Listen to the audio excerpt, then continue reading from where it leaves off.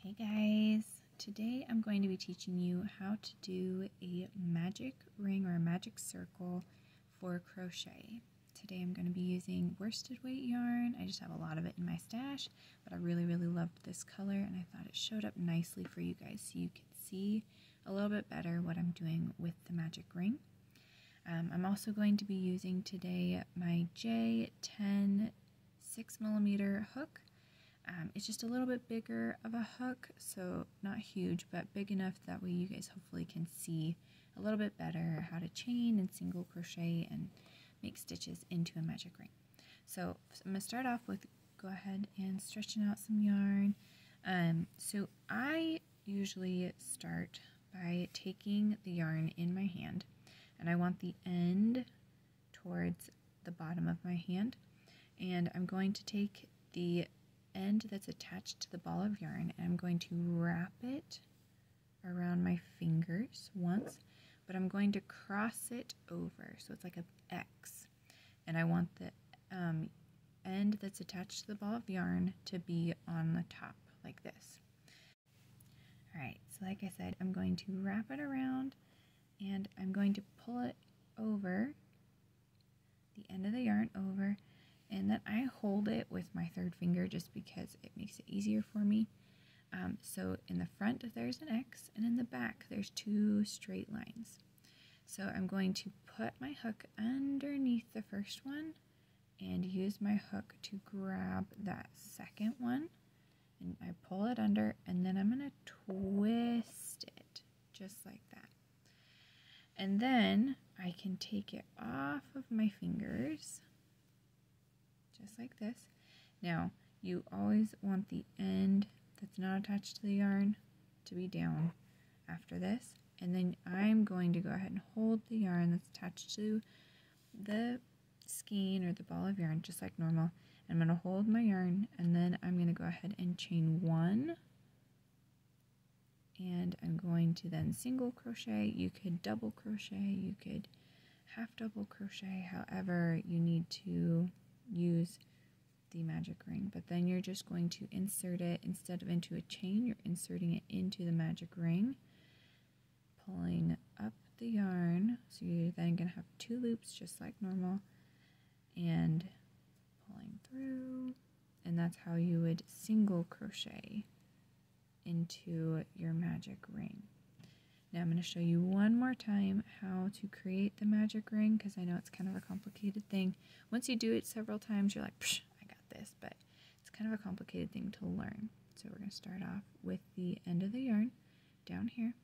Going to take two fingers, going to wrap it and cross it in front. Oops, sorry. Cross it in front just like this. And you're going to hold it with your third finger. The back should look like this. You're going to take your hook, go under, you're going to pull it through and twist. And then you can ease it off of your fingers.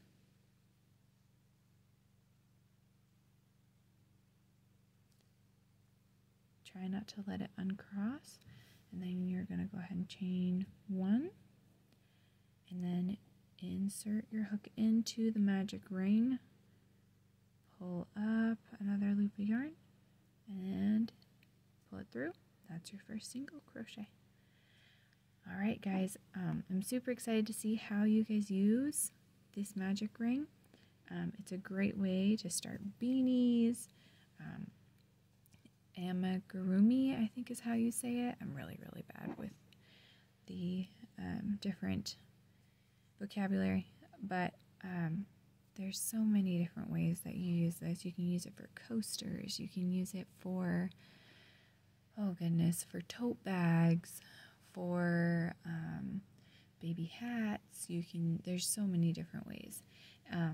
This is just an awesome technique to have and be aware of. You can make scrunchies with it, so many things. So then what you're going to do is when you're ready to pull it tight, you're going to go ahead and take that end of the yarn and you're going to pull it, and it will tighten your circle up. and you can keep going. I just recommend that you're careful with how tight you pull it, especially with the different types of yarn, because some yarn isn't as strong and will actually break when you pull it too tightly. Just be aware. And then what you can do is you can either join your round, so that's the only thing, is you want to make sure you're not crocheting too tightly. So you can join your round by doing a slip stitch like that, or some people do not join their rounds, so we'll undo that. Some patterns will say not to join, and instead you are going to just single crochet or do a stitch on top of a previous stitch, just like that. A lot of times, if that's the case, you're going to put a stitch marker here. If sometimes not, it just depends. But that is how you make a magic ring, and some ideas for how you might use it. So, can't wait to see what you guys make with these. They're super fun, great base technique to use, especially if you love stuffies or beanies. Just a great thing to know how to do for crochet.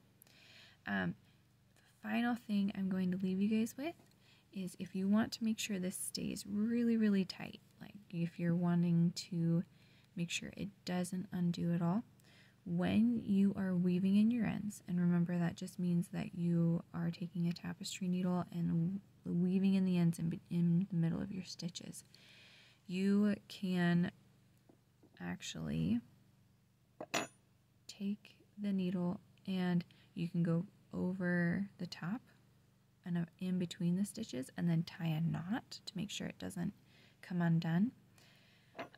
That way you can pull it super tight and then tie your knot, and it won't come undone very easily, unless of course something gets like cut. But other than that, that's usually the best way to keep your magic ring intact. Another way some people will do so is if they will chain a few and then they'll just slip stitch into the first chain. And that's one way that you can do this as well. But I find that the magic ring is a little more effective when you're wanting to keep a nice, clean circle in the middle. But it's all up to you. Use your new knowledge and be creative. I hope you guys enjoyed this content. If you do, please like and subscribe. Thank you.